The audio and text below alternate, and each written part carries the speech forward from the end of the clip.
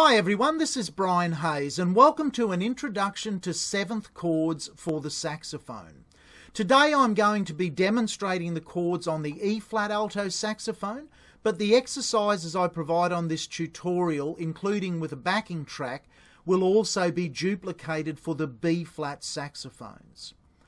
Let's first of all look at what is a seventh chord. If we take a G major scale, that's the notes G, A, B, C, D, E, F sharp and G.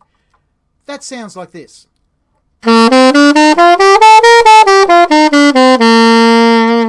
if we assign numbers to each one of those notes in ascending order, G would be 1, B would be 3, and D would be 5. So the first, third and fifth notes in a G major scale are G, B, D. Now, if we could strike those notes at the same time like we can on a piano or a guitar, those three notes played together form a G major chord. Today we're interested in learning a G seventh chord. Now, the formula for a G seventh chord is the same as that for a major, that is, it's 1, 3, 5, but you add in the seventh note of the scale flattened a semitone. So if you recall the G scale, the seventh note would have been F sharp.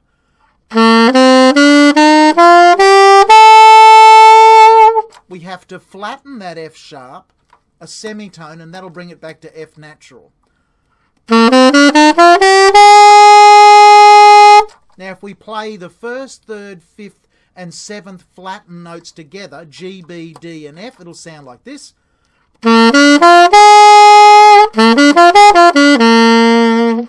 And that's a G7th arpeggio on the E-flat alto sax.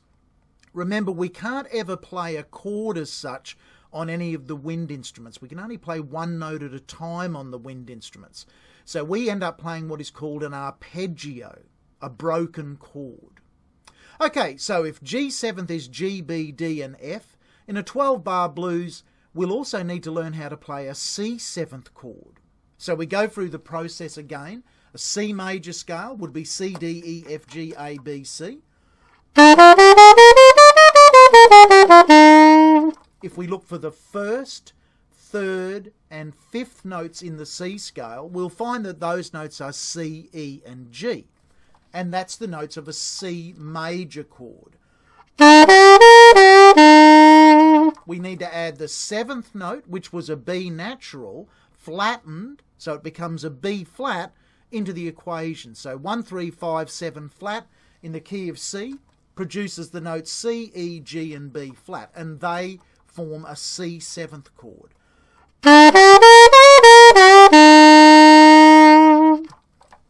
Now finally, for today's tutorial, the other seventh chord we need to complete the 12-bar blues is a D seventh chord. D is the scale that has two sharps in it, F sharp and C sharp, so a D major scale will sound like this.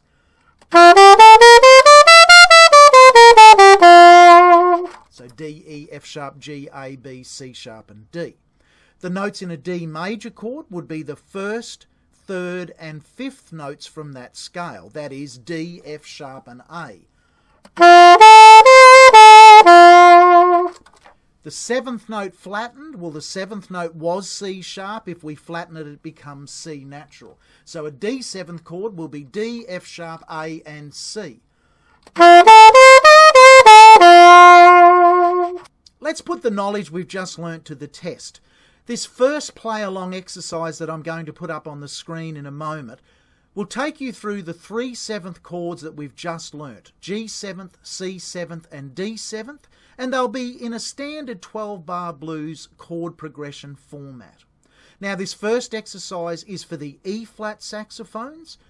Following that, I'll play the same exercise for the B-flat saxophone. So if you're a tenor or soprano sax player, just wait till the next exercise, or if you're quite advanced with your transposition, you'll be able to work out what the equivalent chords are for when the alto sax is playing in the key of G, what they will be for you on the B-flat sax. I'll let you work that out if you are advanced enough to try and play along with the alto sax. For those of you who aren't, just wait, because the next exercise will be in your key for the B flat instruments. Okay, so there'll be a 6-click count in at 135 beats a minute. We've got a top quality acoustic piano, acoustic bass and acoustic drum kit behind us. See if you can find your way through the G7th blues. I'll be playing with the alto sax, the lead, for you to play along with on the first repeat of the song, but on the second repeat I'll be silent and you can play the exercise on your own. Okay, here we go.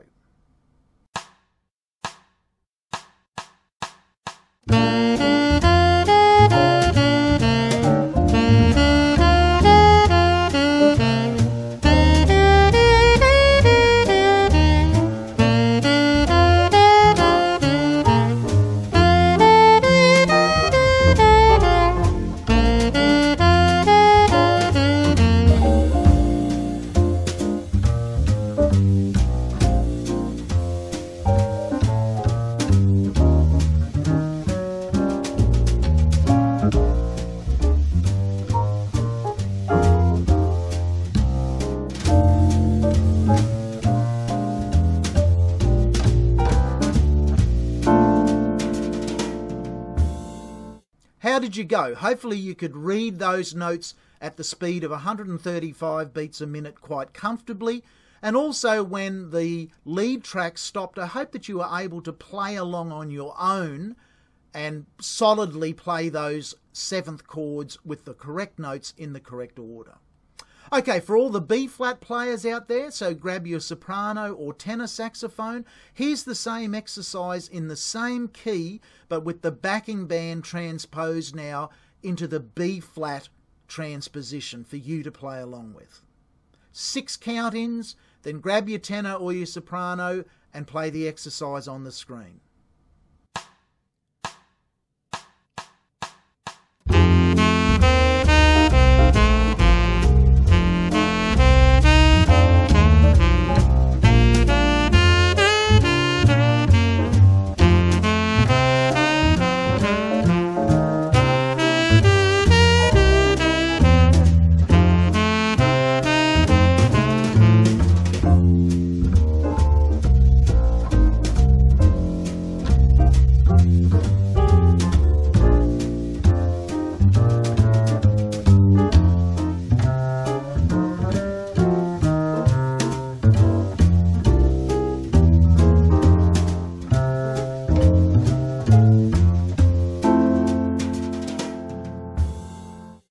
I really encourage you to experiment with the notes of the 7th chords in all sorts of different orders.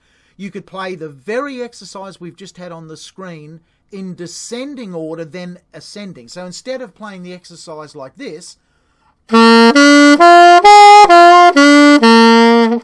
it upside down and start with the highest note, the F natural, walk your way down the chord, then back up.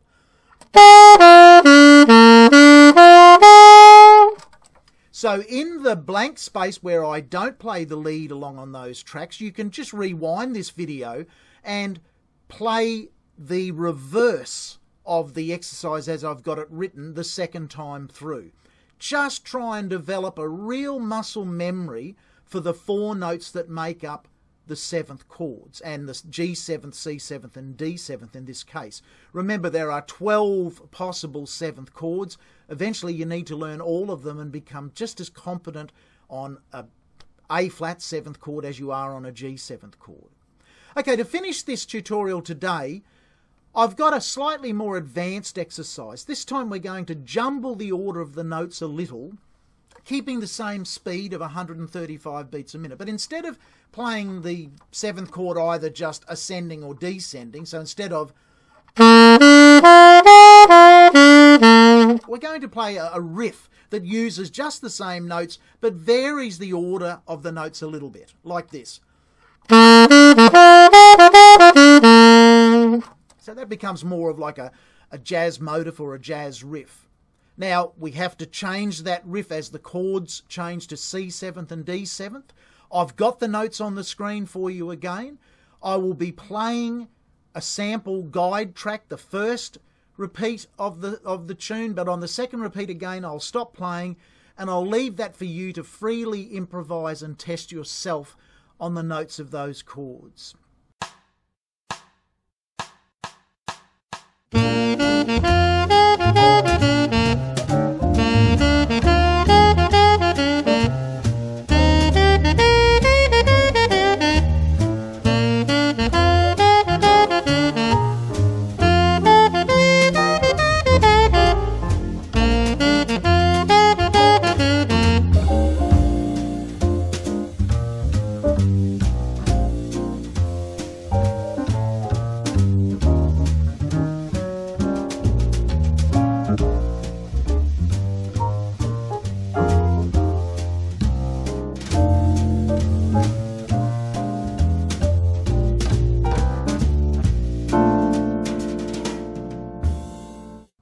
And now the same exercise but transposed for the B flat instruments. 6 count-ins, grab your tenor or your soprano and try this exercise.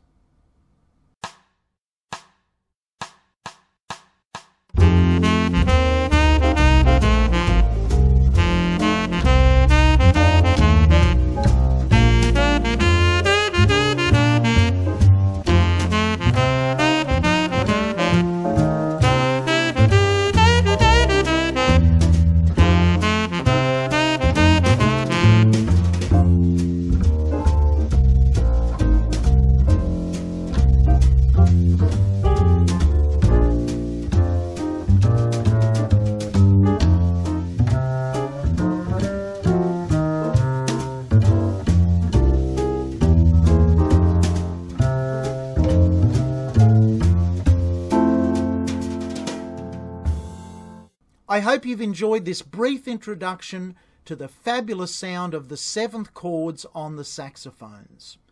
There is so much to learn about chord progressions and the different chord families, but a great place to start, particularly on the saxophone, is to master the 7th chords. You'll find in blues, country, folk, jazz, rock and classical music the 7th chord family, and intricate knowledge of how to play any 7th chord in any inversion will hold you in good stead in your music making for the future. Bye for now.